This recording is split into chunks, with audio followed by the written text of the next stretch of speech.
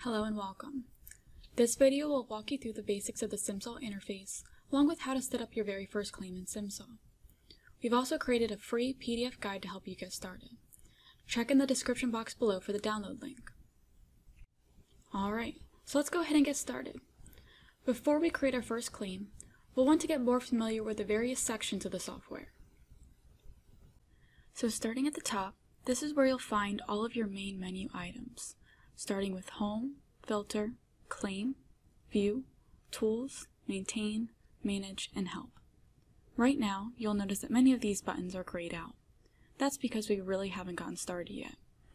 But you'll see as we start creating some files, these menu options will become enabled. Now, moving over to the left side of the screen, you'll see a section here called User Drawers. As we create claim drawers for the purpose of organizing our claim files, they'll be listed here. This main area in the center is where your claim grid will be. As we start creating claims, you'll see them populate in a list form here. To the right, you'll see your Claim Info panel. This panel will give you helpful information based on the claim you have highlighted in your claims grid. Finally, down here at the bottom left, you'll see a section called System Drawers. These drawers will always be displayed here and provide you different administrative views of all your claim files. Okay, so let's go ahead and get started by creating a claim drawer. This is the first thing that needs to happen before we can create any claim files within Simsol. To do so, I'll simply come up to the top here in the Drawer section of the Home tab, and you'll see that the New Drawer button is enabled. I'll go ahead and click on that, and it will display the Drawer Properties screen. This screen gives us a chance to enter some details about the claim drawer that we like to create. Claim drawers are like filing cabinets. They're there so you can better organize your claims. Some people like to categorize by month, year, the stage of the claim they're in, and by claim type. It's best to organize based on your claim writing style.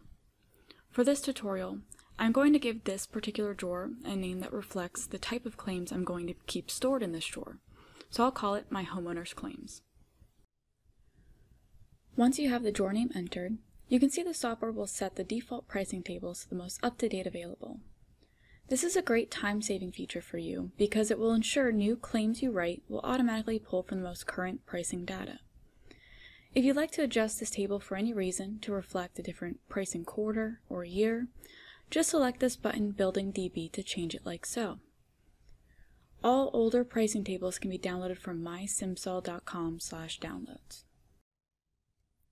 Another setting that will come in handy for you CAD adjusters, or maybe you'll be working in an area for a while and you know the pricings are going to remain pretty consistent for the duration of your work, instead of having to enter in that information on every new claim, you can go ahead and set it here. So to get to this screen, I'll start by clicking on the Building Factors button in the top left-hand corner. This pops up the Location and Markup Factor entry screen. This screen lets me set the default location of this drawer, so every claim that gets created in this drawer will automatically use the location I provide here. First, select the state. In this case, I'm going to select Florida. I'll then pick a zip code that I want to be working in.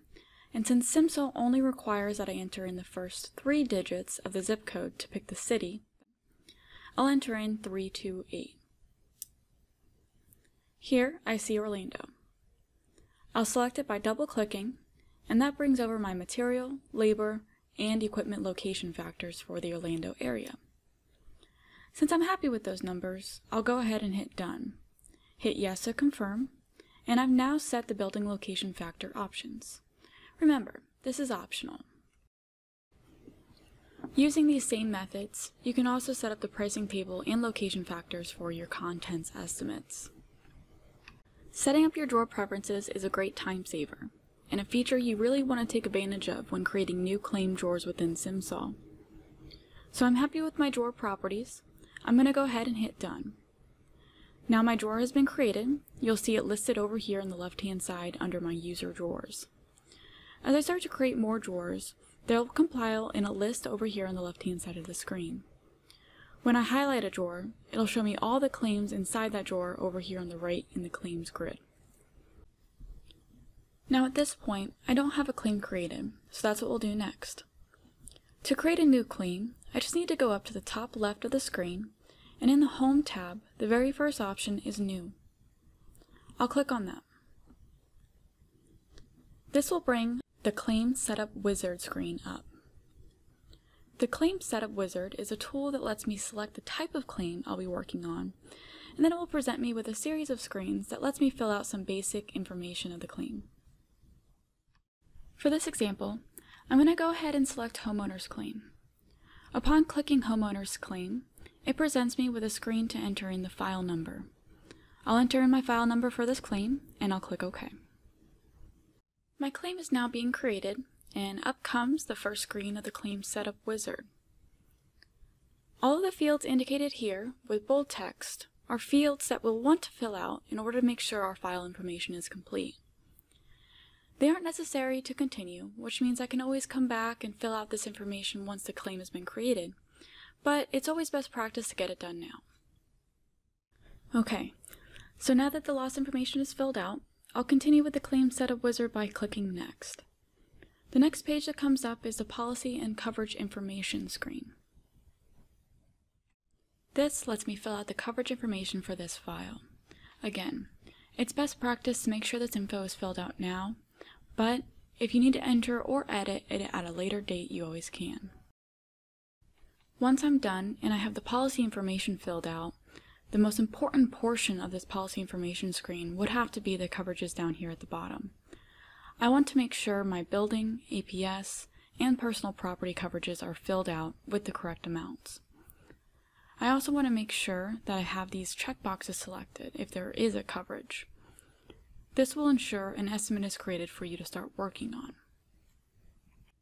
A tip I suggest is to use your Tab key on your keyboard when navigating through the Claim Wizard. By using Tab, these checkboxes will be checked automatically. Once I'm happy with the policy information, I'll go ahead and hit Next. The third screen of the wizard lets me select the building, APS, and contents databases that I want to use to write my estimates. Now, as you may recall, when we were in the Claim Drawer Property screen, we set the default databases for this drawer. That's why all these fields are already filled out for us. And like I said before, that was a great time saver, because now all we have to do is simply hit Next. I'm now at the final screen of the Claim Setup Wizard, and I have some different options as to where I can navigate to from here. I'm going to select this option at the top to return to the claim grid. That way, I can show you how to manually access your claim once it's been created. So with that option selected, I'll come down here and click Finish. And just like that, you have successfully created your first claim. You'll see this claim listed in the claims grid currently residing in the Homeowner's Claims drawer. Now to access that claim, I can simply double-click on it, or because it's currently highlighted in blue, I can click this button here to the left that says Show Highlighted Claims File. This button will bring me into the actual claim file. You'll notice that many of those menu options that we discussed before are now enabled because I'm now in a working claim file. Now that I'm in the claim, you'll notice on the left-hand side that that section has changed. What used to show our claim drawers is now showing what's called the Claim Enclosure tree. The Claim Enclosure tree shows all of the different sections of the actual claim file.